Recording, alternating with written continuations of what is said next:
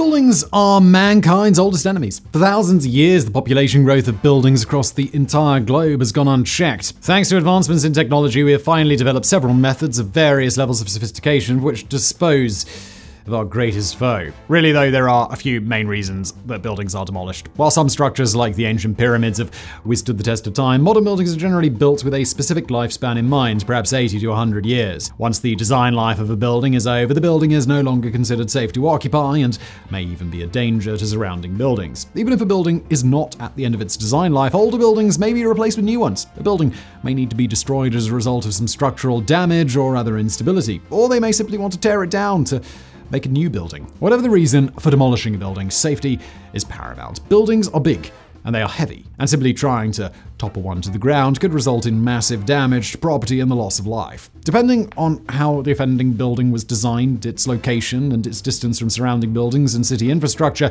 there are various different forms of demolition that may be employed. Today, let's look at those.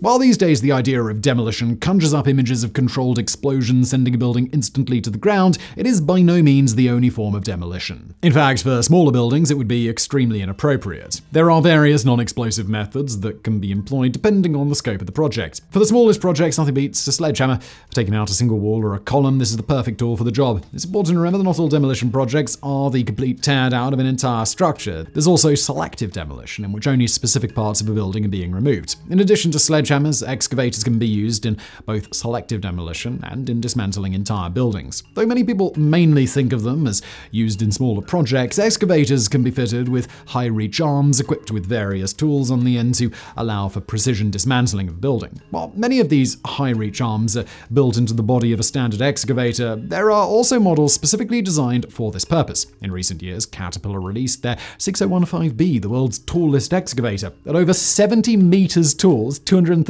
feet, this machine is able to demolish tall buildings in urban areas where other more intrusive means may not be viable. In case you were wondering how on earth the operator can see what they're doing from such a long distance, naturally, these high-reach arms have cameras at the end to help them maneuver the various tools into position. And though extremely rare these days, Miley Cyrus would be very disappointed if we didn't at least give mention to the wrecking ball. Before high-reach arms made them largely obsolete, the wrecking ball was a mainstay of larger-scale demolition projects. Wrecking balls range in weight from 1,000 to 12,000 pounds, that's 450 to 5,400 kilograms. These massive steel spheres are attached to a crane and either swung at the target or elevated above an area and dropped. Unfortunately, the wrecking ball is not terribly efficient at what it does. You'd think that a massive ball that size would cause some serious damage to a building, and you'd be correct, but excavators are simply safer and more efficient. Among the safety concerns are the somewhat unpredictable nature of how the structure will respond. More importantly, though the swing of the ball into the building can and must be carefully controlled, once it makes contact with and bounces off the building, its trajectory cannot be controlled until the system is reset for another swing. One bad bounce could have catastrophic consequences. Finally, while we're on the topic of small-scale demolition, let us not forget the beautiful simplicity of a bulldozer. If there's a house that needs removing, just drive a bulldozer straight through the thing. Alright, it's not quite so simple if you do it properly, but a bulldozer can still make short work of an ordinary home in about an hour.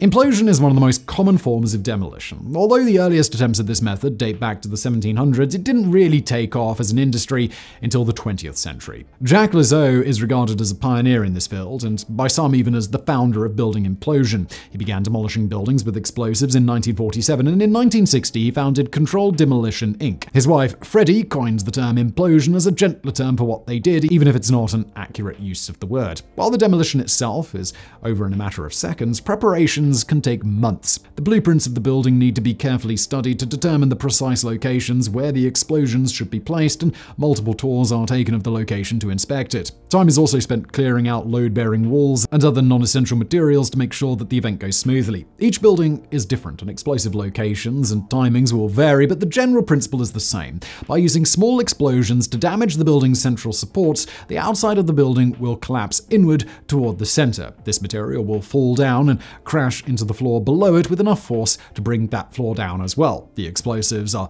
just the catalyst, and it's actually gravity that does the bulk of the demolition. These explosive charges will be set on various floors throughout the building, and the entire structure will fall inward on itself in mere seconds. It's important to ensure that all of the explosives on one floor are detonated simultaneously. If one charge goes off before the others, the building will begin to fall in that direction instead of towards the center. It's a very difficult and sophisticated process, and there are few companies that will attempt to take down a building in this fashion. Because of the complexity, it's usually only done when necessary, like in urban areas where a building would need to fall into its footprint. Not only is this process highly technical, it's also extremely impressive, and building implosions are typically spectator events. The demolition of the Sears Merchandise Center in Philadelphia was able to draw a crowd of 50,000 spectators and vendors. Though not always practical, a much easier way to destroy a large building is to make it fall like a tree. This is also considered a form of implosion, despite being even further from the actual definition of the word. In this scenario, explosives are placed on the bottom levels of the building on one side. Once detonated, the building will fall like a tree in that direction. This is the expected outcome, but just to be safe, there will often be steel wires attached to the building as well to help guide its fall in the correct direction. Obviously, this requires a large amount of space for the building to fall into, but it is the preferred method when the location will allow for such a demolition.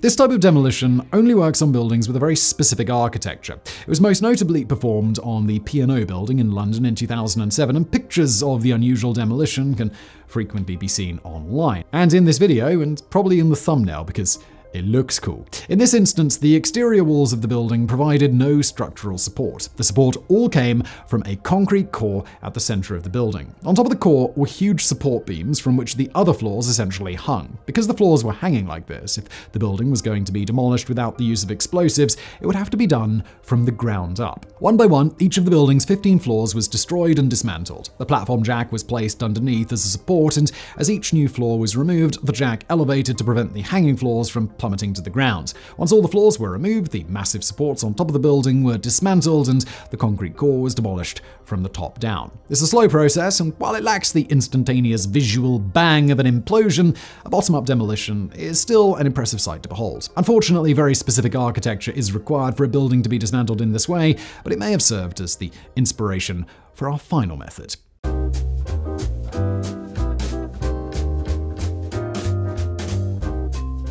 Named after the Kojima Corporation in Japan, who first implemented this method in 2008, the cut-and-take-down method is the newest innovation in building demolition. Traditionally, demolition projects tend to be extremely noisy. Implosions involve explosions, so naturally they are loud, but even manually tearing down a building from the top down creates an obtrusive amount of noise. Furthermore, these options create an excessive amount of waste, both in the form of massive clouds of dust and materials that are too damaged to be recycled. Implosions also risk damaging surrounding buildings, and both other methods have a high chance of injury. When it came time for one of Japan's oldest and largest construction companies to demolish one of their own buildings, they had all of these issues in mind. But what if they could reduce dust, maximize recyclable materials, minimize noise, increase safety, and allow the entire demolition process to be done from the ground floor? Kojima figured out a brilliantly simple way to accomplish this. In the cut-and-take-down method, the bottom floor of the building is completely gutted. Temporary supports are built next to the building's existing supports, and then the original supports are destroyed. A number of large hydraulic jacks then are placed to support the weight of the remainder of the building. Once the temporary supports are removed, the hydraulic jacks lower the building down back to the ground floor. Then the second floor is now the ground floor. Keep repeating this entire process, and eventually, the entire building will be gone. Traditional methods of demolition have a recycling rate of around 55%, but this new method has a recycling rate in excess of 90%. The details start to get a bit more technical, but with the top of the building no longer connected to the foundation, measures are taken to ensure that the building remains stable while on jacks in spite of high winds or even earthquakes. With improvements to safety, conservation, and noise, it seems like this may be the #1 way for tall buildings to be demolished in the future.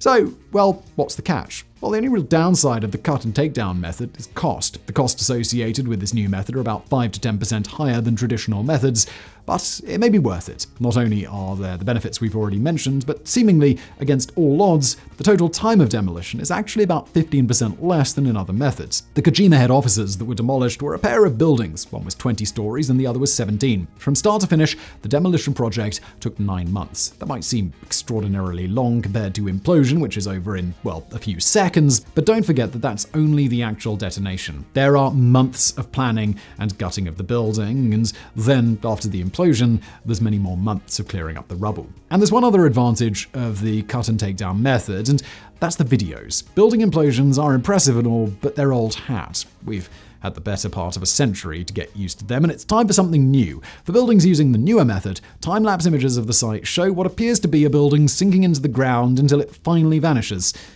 And well, that's just cool to watch, isn't it?